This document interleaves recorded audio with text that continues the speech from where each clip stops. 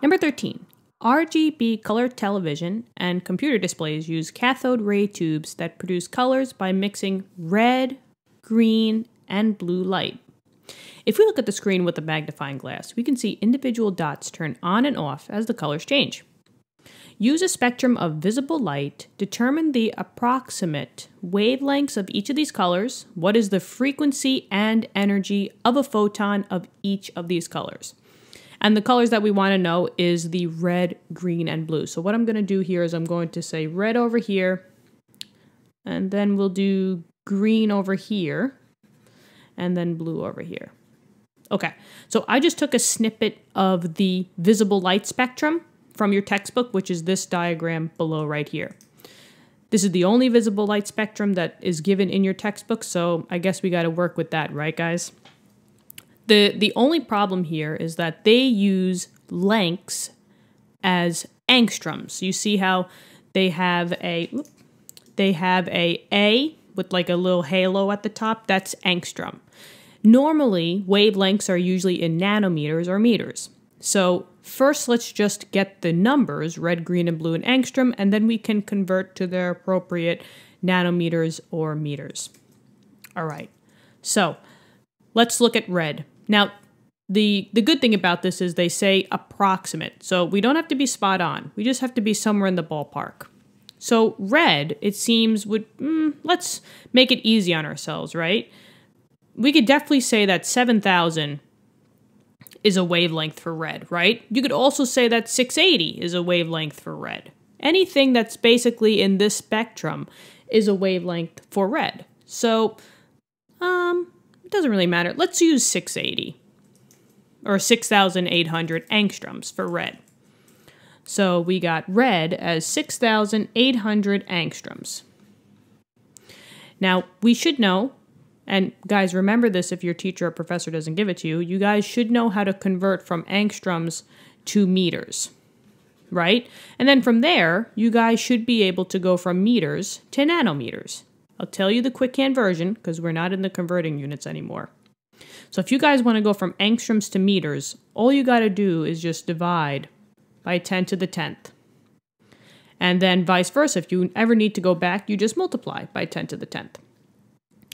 Meters to nanometers, you'll times by 10 to the 9th. And if you need to go back to meters, you would divide by 10 to the 9th. All right? So know this progression. So 6,800 angstroms, if I converted it into meters, I just divide by 10 to the 10th. So 6800 divide by 10 to the 10th. Error. There is no error in the calculator. Divided by 10 to the 10th. Okay, so we get 6.8 times 10 to the negative 7th. That's in meters. And now let's just go to nanometers. Nanometers are just times by 10 to the 9th.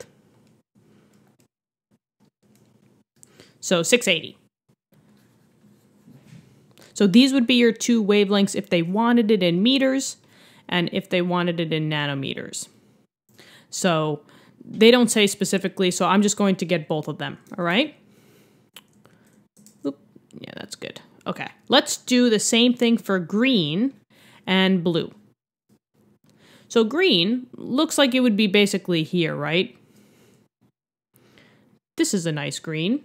And what is that? Well, this is going up by 200s, right? So this would be 5,200, 5,400, 600, 800, and then back to 6,000. So we're saying that green would be 5,200 angstroms.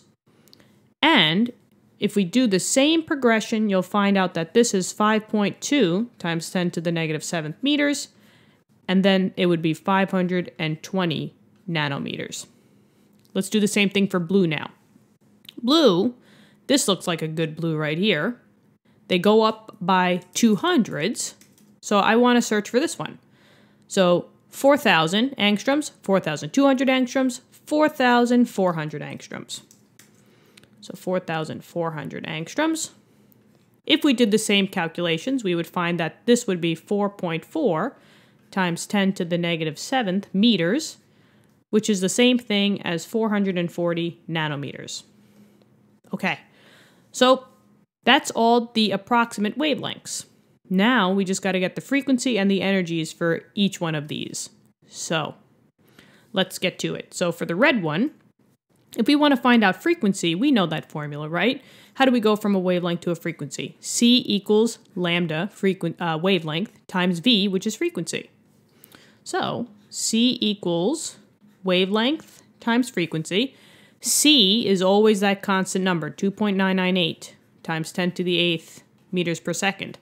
So 2.998 times 10 to the 8th equals the wavelength. Now remember, in this one, we only can use meters. So we got to choose the meter answer. For each one of them, you have to choose the meter one.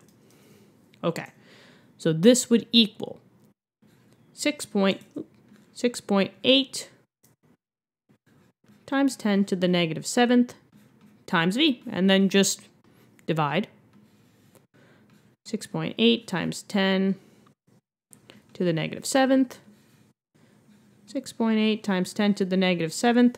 So V equals, frequency equals 2.998 times 10 to the 8th divided by 6.8 times 10 to the negative 7th. So we get a frequency of basically 4.4 times 10 to the 14th cycles per second. So S to the negative 1, or you can say hertz, whichever one. So that's the frequency for this one. Let's keep going. For green, it's going to be the same thing. C equals lambda times frequency, wavelength times frequency. So 2.998 times 10 to the 8th equals, now we're using this number. 5.2 times 10 to the negative 7th times frequency. Divide by frequency, 5.2 times 10 to the negative 7th. 5.2 times 10 to the negative 7th. Frequency equals 2.998 to the 8th divided by 5.2 to the negative 7th. We get 5.8 times 10 to the 14th cycles per second. So seconds to the minus 1, or if you want to say hertz, that's fine as well.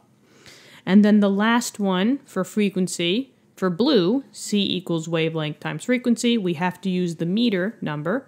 So 2.998 times 10 to the 8th equals 4.4 times 10 to the negative 7th times frequency, divide by 4.4 times 10 to the negative 7th on both sides.